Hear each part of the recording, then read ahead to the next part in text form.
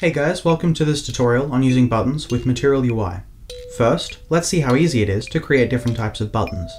You just go to Game Object, MaterialUI, Buttons, or you can right-click in the hierarchy and select MaterialUI, Buttons. You'll see 4 types of buttons: text, multi-content, floating action button, and icon button. Let's start with the first one.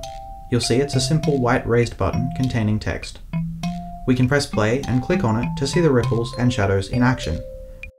We can convert it to a flat button, which is exactly the same, but without a background color or a shadow. Then we have the multi-content button.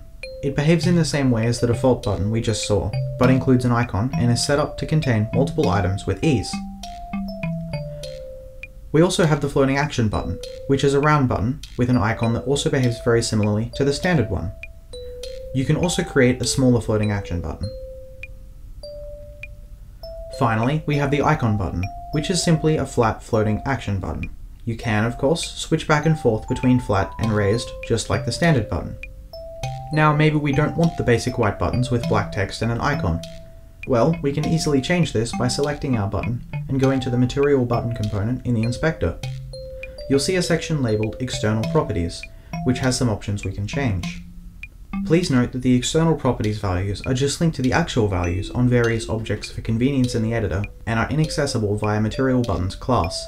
There are, however, references to the objects themselves, so you can still change any of these values via code. Let's start by changing the color of the first button. We'll make it red. We'll also change the color of the text. We can, of course, change the text itself. Notice how the button automatically resizes itself based on its contents. We'll talk a bit more about that later. For buttons with an icon, you'll see some different fields: button icon and icon color. You can easily change the color of an icon and, of course, the icon itself. Just click on Pick Icon and you'll see a window with all of the icons available from Google's Material Design icon set. Simply select one and boom, it's done. We'll go more into detail regarding MaterialUI's icon system in the next video. We can disable or enable a button simply by toggling the button enabled checkbox. That's it for the 4 basic buttons, but of course these are just pre-made ones. You can customize them to your heart's content. For example, we'll take this multi-content button and move the icon to the right. When customizing buttons, an important thing to keep in mind is making sure you have all your references linked up. These default buttons have the recommended size and padding from Google's Material Design Guidelines, but you may want to change that. You can play with the padding width and padding height to do this. You can even disable the Fit to Content setting to allow the button's size to be controlled by another layout component or manually.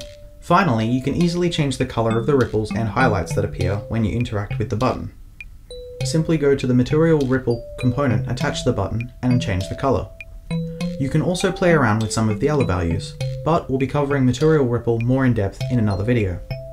Well, that's it for the tutorial on buttons. Be sure to check out the button example scene to play with them for yourself. See you soon for the next tutorial.